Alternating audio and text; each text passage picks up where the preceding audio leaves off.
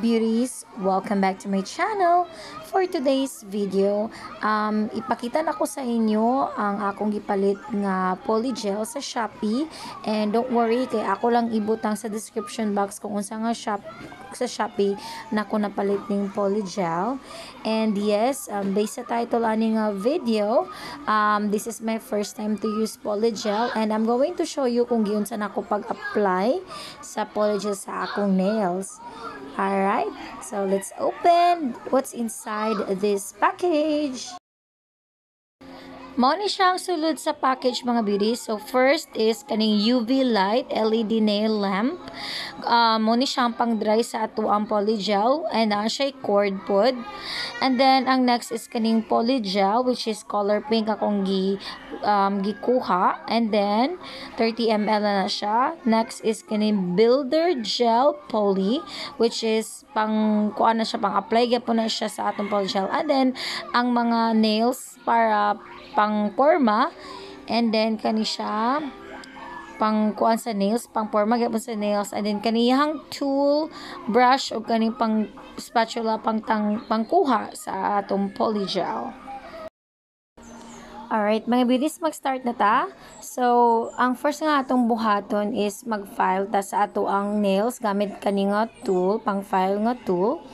So, dapat na to siyang kiskison gamay kay para dali ra mo attach ang polygel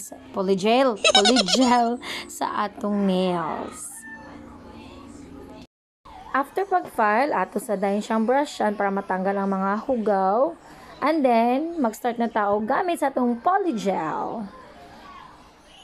So, before data magbutang og polygel, dapat mag-choose sa ta kung unsa nga kanang size sa nails ang atong ibutang sa ato ang kuko kay para matansya nato kung unsa ang sukod sa atong mga kuko.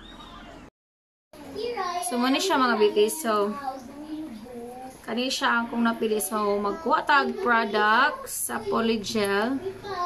So atong siyang i-open. Siya pink ang akong gipili mga beauties. And then let's open the tool. So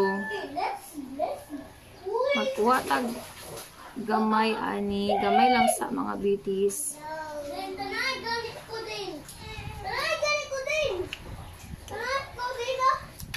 And then ato siyang ibutang sa katong fake nails tong hulmahan.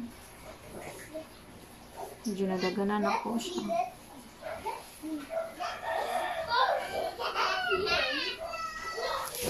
Alright. And then, mag-open ta kaning builder gel poly. Dali lang na ako siya ibutang sa iyang taklob. Kaya mo ni siya ang maka-help mga beauties kaya para makuha na to siya. Kaya gamitan na to siya aning brush. Tapos, atong pulmahon atong i-plaster. So, mo ni siya ang makapagkuan sa to ang nails. So, dapat i-plaster na to siya mga beauties.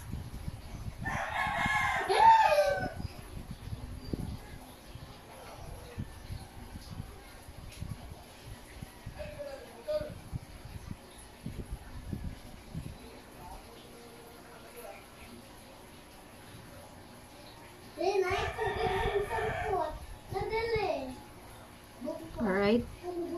So, muna ni siya. And ato din siyang ibutang sa atong kuko mga beauties.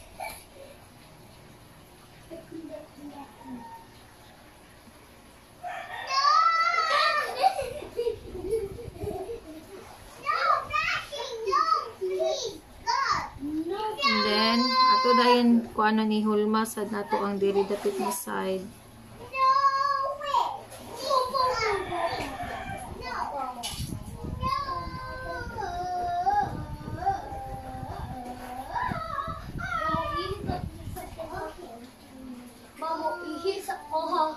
Magbasa sa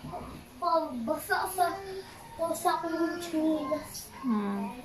Itong i-try.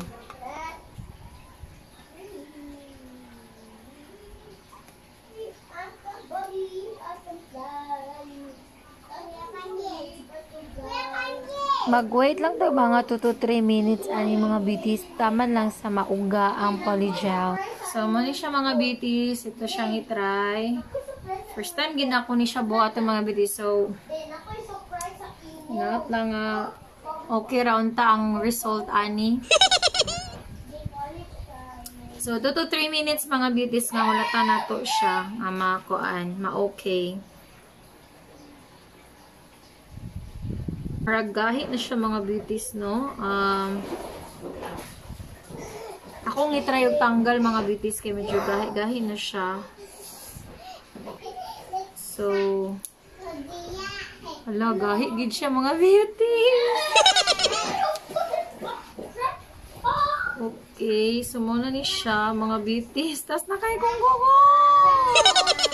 Ato lang siyang ipile mga beauties. File na to siya para hindi siya ng taon.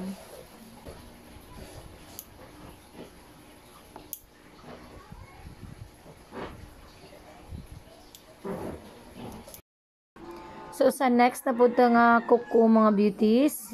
Same lang yapon ang process atong pangitaan una og ka ng fit nga size ang nails.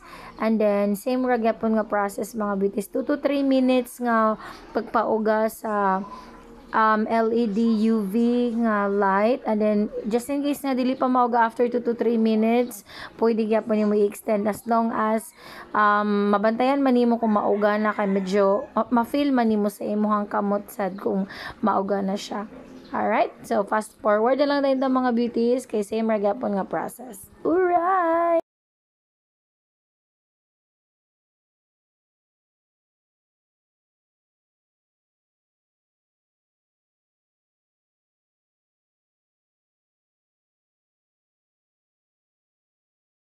A few moments later.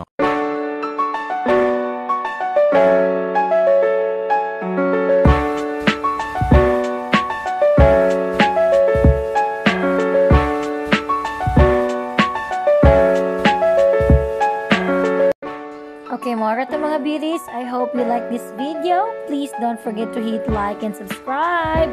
God bless us all, Mom!